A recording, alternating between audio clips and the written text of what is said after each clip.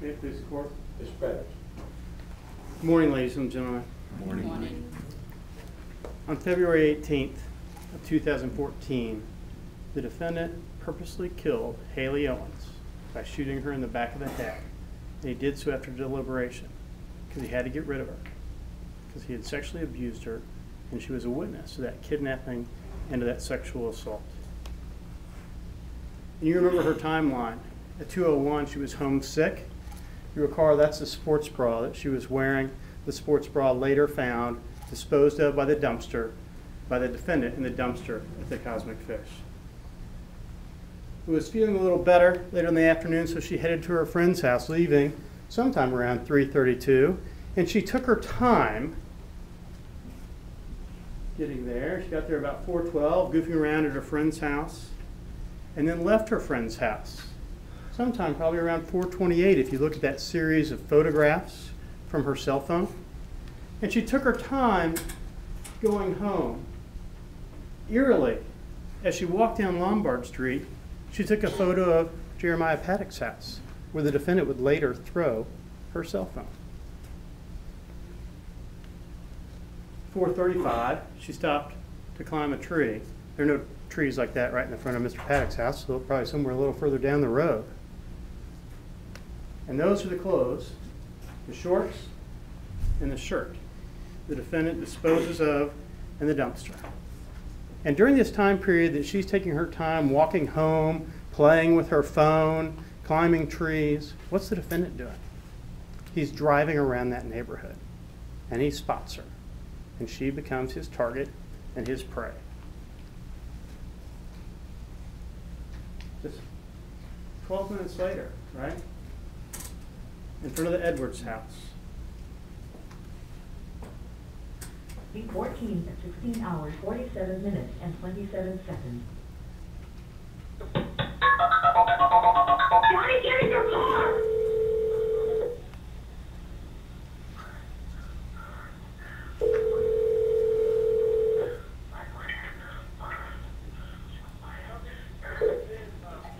What is your emergency? I just need a daughter, Justin. Okay, we need, what's the up? And you're familiar with the rest of that 911 call made by Ms. Edwards. What's happened? What's different on that street at that time? Carlos Edwards has been outside, right, raking his leaves, but he's gone inside his garage to be with his wife while she's on the phone when the defendant pulls up where Haley was, near that orange cone, calls her over to his truck, opens the door, and throws her into the passenger seat, driving off. Fortunately, Ms. Edwards got that license plate number. So instruction number 5 tells you the elements of murder in the first degree. First, that on or about February 18th of 2014, in the county of Greene, state of Missouri, the defendant caused the death of Haley Owens by shooting her. That's really undisputed, right? His truck is seen, she gets the license plate, she calls it in. Eventually we learn what that is. The police get there, you know it's in Springfield and Greene County, you saw the maps, you heard everyone testify to that. She's found in his basement, bagged, packed in the tub, ready to be disposed of after being shot in the back of the head. That element is really undisputed and uncontroversial. Second, it was the defendant's purpose to cause the death of Haley Owens. Well, I submit to you that when you place the muzzle, the end of the barrel of a gun, against the back of the base of the skull and you pull the trigger, there's only one purpose you can have, and that's to kill someone. And your common sense tells you that. And Dr. Stacy talked about the injury that she had, and you saw that injury.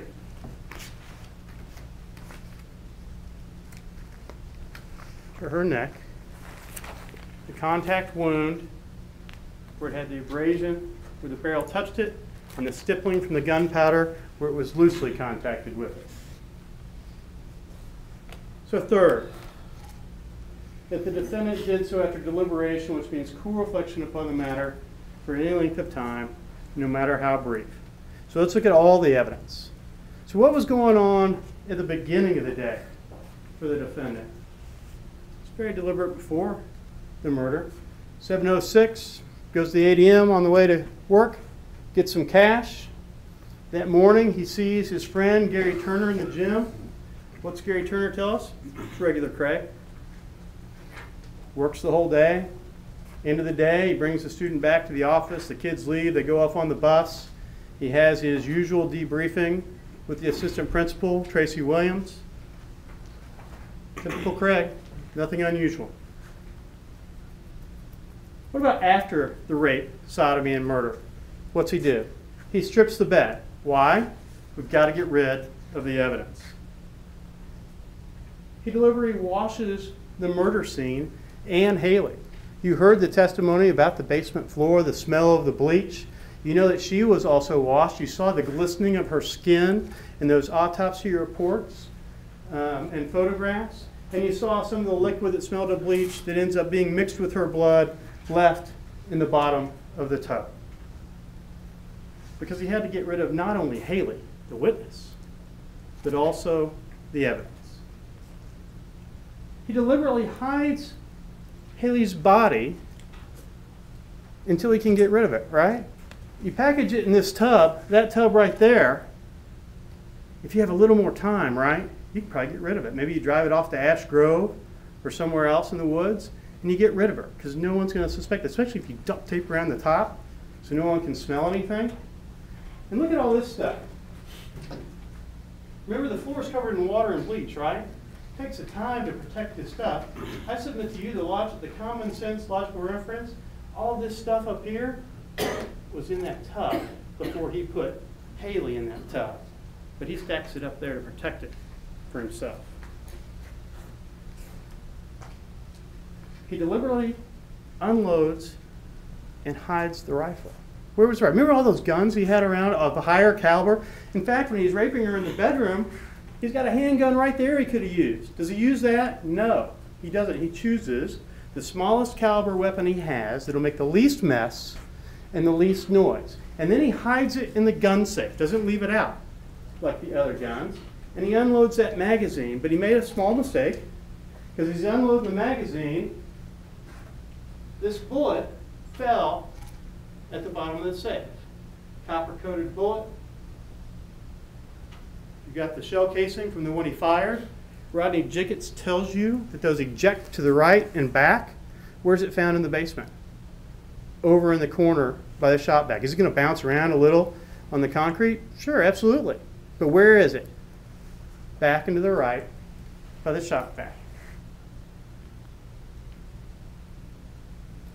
He didn't have a disguise, but he did try to make sure no one would recognize him and spot him, right? He changed clothes that we know of at least twice after school, right?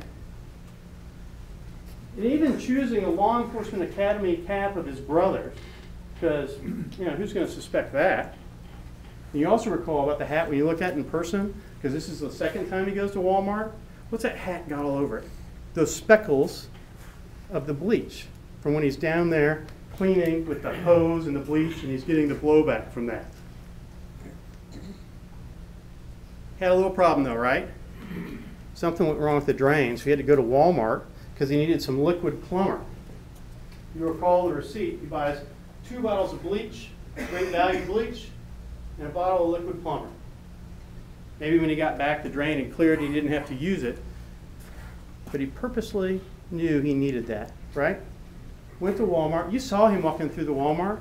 You saw how calm he was when he was doing that. No trouble with the machines. Chooses a self-checkout aisle, right? Least amount of contact with people possible. And that shirt, right? The Gator driver shirt. What's he do with it? One of his trips to the laundromat, it gets shoved in with the other laundry. So it's hidden and washed. And that, remember, he pulls into the parking lot at 5:36, 49 minutes after he took Haley. He's already getting the bleach and the liquid plumber to help him in the cleanup. Then at 7:08, you saw him, you can watch the video, you know those are the same clothes he's arrested in after he goes to Walmart the second time. And what's he doing? He chooses this secluded location, right? Because you see this all in this point, you can park behind this building, He walks all the way to the middle where the dumpster is. And then what's he doing? He keeps going, right, to scope it out, make sure it's the best place. Then he comes back because he's got something in his hand here when he goes to scope it out. When he comes back, he's still got that hand. You see the lid of the dumpster go up. And what goes in? Haley's clothes. Well, he underestimated the Springfield Police Department, and they found those during the grid search, which helped us tie him to the crime. Now, unfortunately, he had other time to get rid of stuff, right? And he did successfully get rid of her panties that might have had evidence, as well as her flip-flops and those ligatures he used to bind her. So then he's got all that laundry, right? It's not going to fit in that basket you saw on top of the tub, so he's got to go get a laundry bag, and what else? Some duct tape. Be really handy to help seal the container for when you move it, or to wrap something else in you're getting rid of. Let's talk about the crime itself. If you look at the totality of the crime, you also know this was a very deliberate act. 432, Haley's in front of Mr. Paddock's house. And she's walking west, that's why it's right to left instead of left to right. Right, she's walking west. And she gets in front of the Edwards house. Carlos is no longer outside, right? He's in the garage. And unfortunately, we don't have a picture for that day, right? Because what's parked right here, right, is there a white Cadillac CTS, which is going to obscure the defendant's view a little bit. They're going to have a much better view of him than them, the Edwards. Also, he's pulled past their house, right? And where's his focus? Is he looking in their garage? No. He's seen Haley on the street. She's distracted, right? Ms. Edwards told you how she's playing with her phone. He spins around, comes right up to her, snatches her, and gone.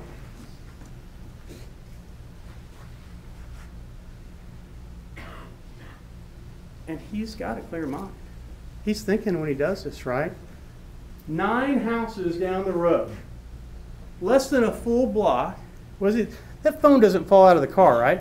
It's not like on the ground in the street. It's thrown all the way up in the yard. You'll recall there's close-up pictures of this Exhibit 8. It's way up here in the yard. He chucked that phone so that she couldn't be found and rescued, to give him the time to do what he wanted to do with her.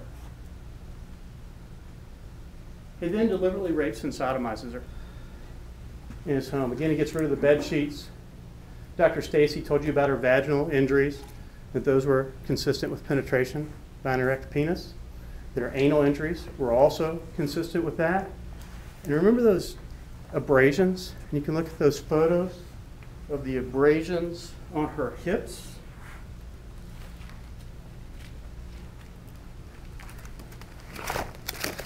Right here on her hips, where your hip bone is, where it would rub against something, like the cording on that mattress or something else you were bent over as you were sexually assaulted. And you know his intent was to have vaginal and anal sex because he wrote about it. He wrote about that that's what he wanted to do to a little girl. What else did he write about when he's talking about those stories when he's actually having either anal sex or vaginal sex? What does he do? He pulls out when he ejaculates. That's what he tells us he does. That's his intent. And what's he do with Haley's body after he unclothes her afterwards? He washes it. And how do we know he doesn't take her shirt off and her bra off till afterwards? Well, they got the blood from the gunshot wound. Remember? What doesn't have the blood? The shorts. He literally fights with Haley. It's likely Haley fought back some. You saw his lip, scratch on his hip, scratch on his neck. You saw injuries to her left hand and thumb. You saw the injury to her cheek. Now remember, Dr. Stacy said the one on the forehead's probably from the gunshot wound, but not that bruise on her cheek.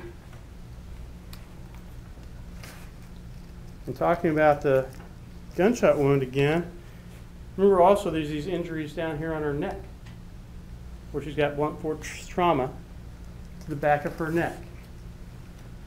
Look at those cell phone photos. She takes some really good selfies of her face. She didn't have those injuries. She's got a little tiny, like a callus almost, or something from climbing that tree here on her hand. and a little red mark on her belly, but not those abrasions on her hip bones, and not that place where the ligature on her one arm had something under it. 5 minutes. Something under it that caused that laceration, that abrasion under her wrist. He deliberately binds her. Mr. Vandenberg told you about how the redness and that indention in the skin showed that it was done while she was still alive. Dr. Stacy told you about how in the left arm it was wrapped with a great deal of pressure. And on the right arm, you recall ligature up the wrist, how it moved down the hand, how Dr. Stacy told you about that ligature moving, seeing that in these pictures indicated him that Haley was struggling to get free. Struggling to get free while she's led to a basement to be executed.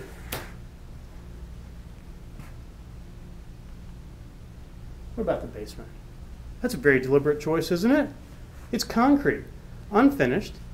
Your common sense tells you, what's that going to do? It's going to dampen the noise, especially when you use that lower caliber weapon, right, with a contact shot to the back of the head. Pretty convenient. You got a hose down there and a drain to clean up. Quite a bit of thought into the place you choose to kill someone. And also, pretty good temporary hiding place to store the tub with the body till you can get rid of it. Again, he deliberately picked the smallest caliber weapon. He had tons of choices. They weren't like hard choices. He didn't have to like go to the safe, unlock the safe, get a gun, right? He had guns everywhere. He had the one in his bedroom, he had the shotgun by the door, the pistol on the nightstand within reach of the bed. He's got several handguns, 2 handguns in the bookshelf, 2 in a case, the Ruger 44 special on the table, the 2 shotguns beside the safe, another pistol, another revolver in the storage room. That gun was chosen very purposely. Less mess and less noise. And he deliberately executed her.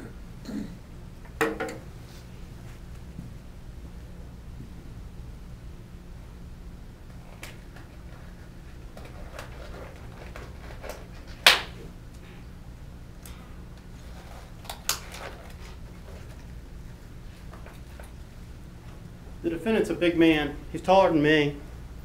You heard he's over 6 foot. Haley's 4'11".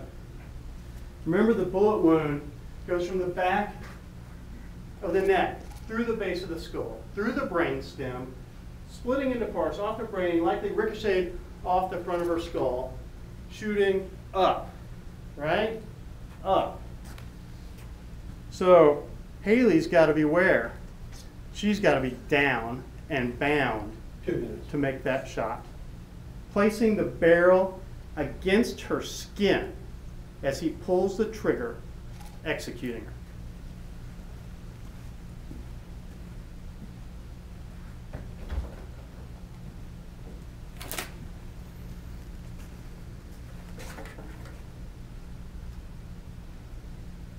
Then he packages her for disposal and treats her like trash, just like he did her clothes. Ladies and gentlemen, I ask you to consider all of the evidence and return a verdict finding the defendant guilty of murder in the first degree. Thank you. May it please the court? Mr. Beck. I remind you, ladies and gentlemen, the court instructed you that statements of counsel aren't evidence. So I'd ask you to look at the actual evidence. There's no evidence of compulsion in this case. There's evidence of a desire to have sex with little girls, but not a compulsion to kill someone. And what about those stories, those fantasies? How do those end? The one, the drugged girl, she wakes up, she doesn't know anything really happened, got away with it. Second time, she enjoys it, right? She likes it. She quietly goes to sleep beside the defendant or with the defendant. That's not what happened in this case. Haley struggled. Haley fought. Haley didn't want to have sex with the defendant. And yeah, he knew the jig, remember in the opening statement, he knew the jig was up, right? But as he drives that 12 minutes from where he took her, hey, no one's following, right? No one's on his tail right then. He probably knows he's got limited time to do what he wants to do. So he gets to the house and he does it. He does it quick, right? Because there's only like 33 minutes there if you do all the math on the driving time and when the abduction was and when he's at Walmart. But she didn't just go to sleep or wake up and not know anything happened. So she's got to be disposed of like trash. Evil can't always be explained. Use your common sense. You've heard it a ton of times. People get convicted and their friends say, oh, he was the nicest guy. I never saw it coming. That just happens in our world. We can't always explain the other side of people. Kept talking about plan. Read the definition of deliberation. I don't think you'll find the word plan. What happened was this didn't go as he wanted. So then he had to make some decisions. And he did. And he made the decision to get rid of Haley Owens by killing her. And before he did it, he bound her hands so he could control her. And then he placed the muzzle of that rifle to the back of her head and killed her. Why? To get rid of her as a witness. I submit to you, that is deliberation. And I ask that you find him guilty, beyond a reasonable doubt, of murder in the first degree. Thank you.